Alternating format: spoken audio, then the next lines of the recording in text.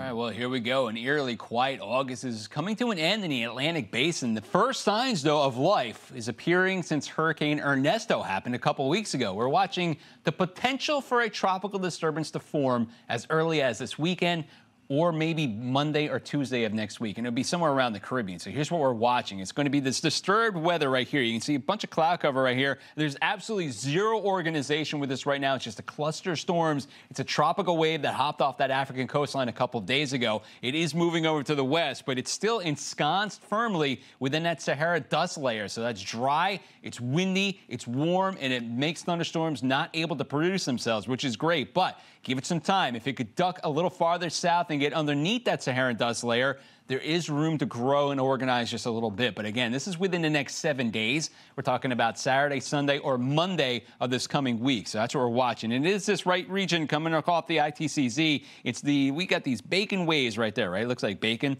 Those are the tropical waves that we put on our map. And these are the ones that we've been following for the last couple of days. It is underneath that Saharan dust for the most part. It's on top of it. But let me show you where it goes right here with our exclusive Fox weather model. I mean, it doesn't do much development. You can see what we're watching. We're trying to see if something pops up around here or so. Our model doesn't have it on Saturday, maybe Sunday or Monday. We don't go out that far at this point. There's a possibility we could see a disturbance right there, and it's only a 20% shot. And again, right now, it is all inside that Saharan dust. All this brown right there is a thick layer of Saharan dust. It's right out there off the coastline, kind of thinning out just a bit when it gets to the lower part of the tropical Atlantic, but it's still out there. Where does that Saharan dust go? Well, it keeps on chugging along. And this is late in the season to see this much dust peeling off the African coast. And you can see this batch right here. This is going to be on Tuesday of next week. So 7 days from today, a new round of dust gets out there. And obviously that is some good news. The longer that dust sticks around, the better chance of seeing a slower part of the hurricane season at that time period. So we're getting up there to the peak of the season, which is September 10th. And there's nothing really out there right now that we're following, which is great news. So here's what's going on.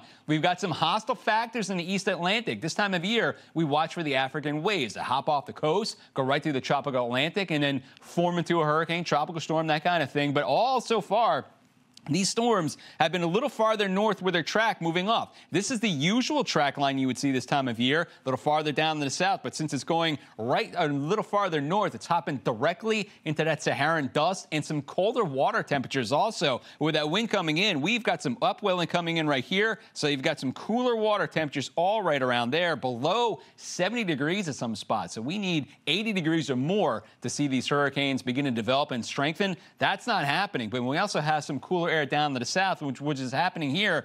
An Atlantic Nina looks like it's developing also, which is a smaller scale, but the colder water across the equatorial Atlantic. So this is something we've been following.